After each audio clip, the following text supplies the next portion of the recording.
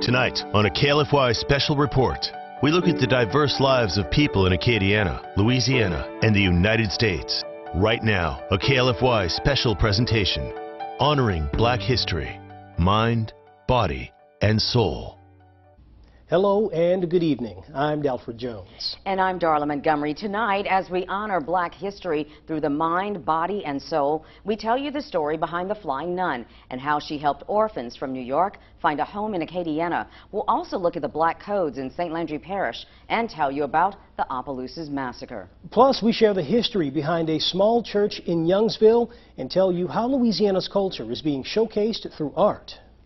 But first, let's begin with The Flying Nun. Well, you may have watched or at least heard of the 1960s sitcom The Flying Nun starring Sally Field. What you may not know is during that time, there existed a real-life nun with the same moniker. However, her air travels took her from New York to Louisiana and changed the lives of Black orphan children who found loving homes, adoptive families, right here in Acadiana. They came with the Flying Nun. Excuse me.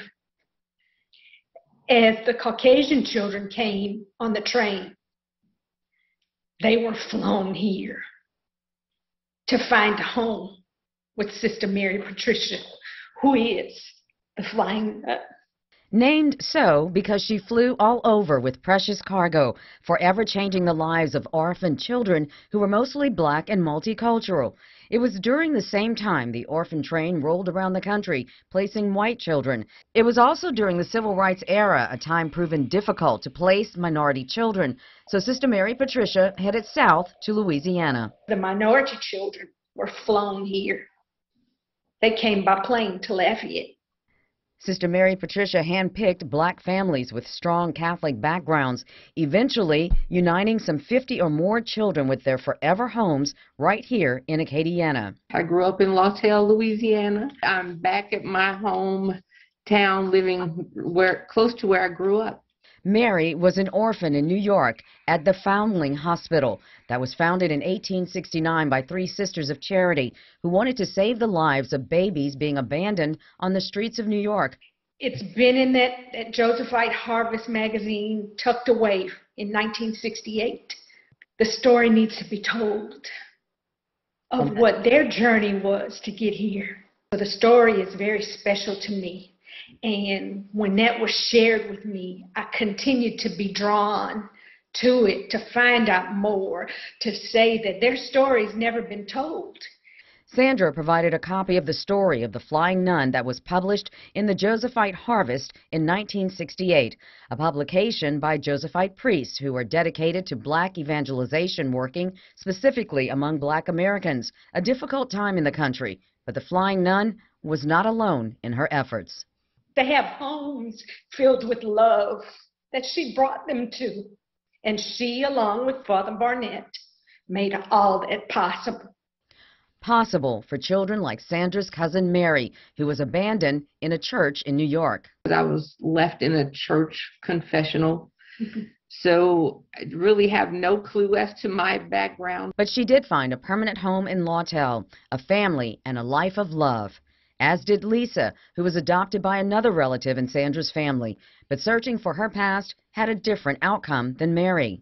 You found your biological mother. Okay. 19, I believe, or 2020, right at the top of the pandemic, 2019.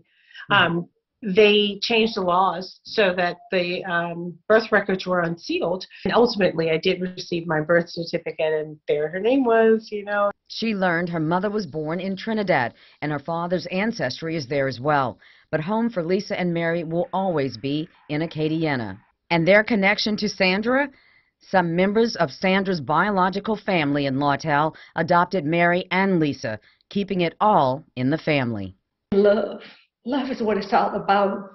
And if we can share that, that's the main and most important thing here. Their story is so incredible. Sandra started searching for the Flying Nun in hopes of reuniting her adoptive cousins with Sister Mary Patricia. Sandra says she found her, but it was a year too late as she learned Sister Mary Patricia died in 2013. However, they all take comfort in knowing personally the lasting impact Sister Mary Patricia had on them, their community of Lawtell, and their families.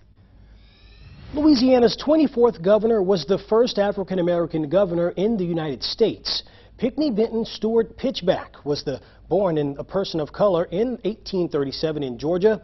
Pinchback was the son of a white plantation owner and his former captive, who was of African, European, and Native American ancestry.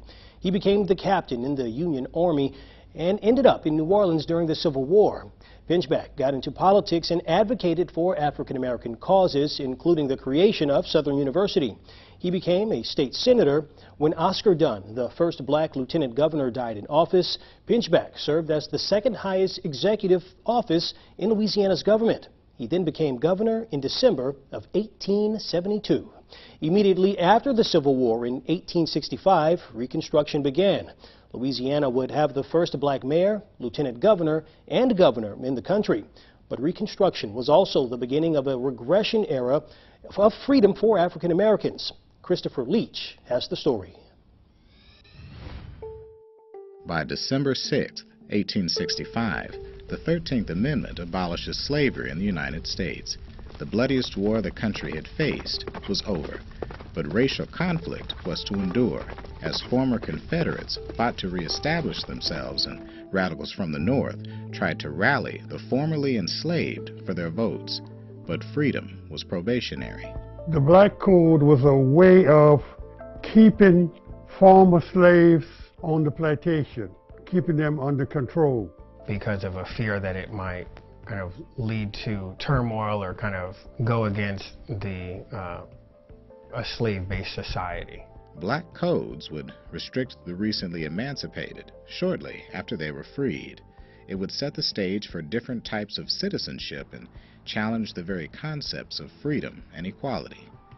Every county and parish in the South had black codes, and St. Landry's Parish had a curious one in particular that required its black citizens to work for someone who was white, restricted free travel without a permit, ordained that no blacks were permitted to rent or keep a house within the parish, and outlawed public meetings of blacks, among other restrictions. You're required to stay on a plantation that enslave you. It's unfair.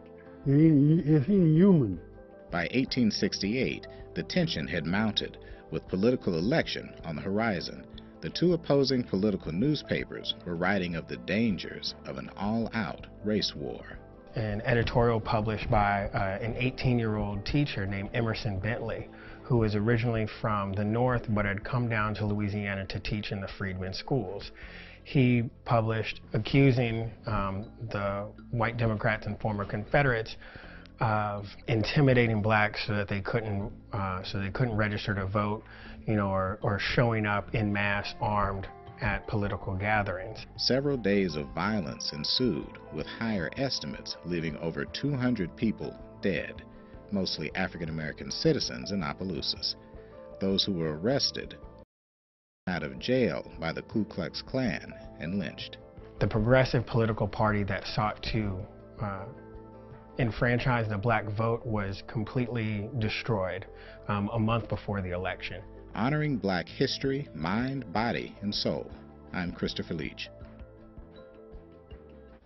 The Civil Rights Act of 1866 declared all people to be American citizens regardless of race. But it wasn't until about 100 years later, with the Civil Rights Act of 1964, when racial discrimination was prohibited. Coming up, there's much history behind this small Baptist church in Youngsville. But first, a folk artist makes 3D creations in order to showcase culture here in the Bayou State. Stay with us for more of our special presentation honoring Black history, mind, body, and soul.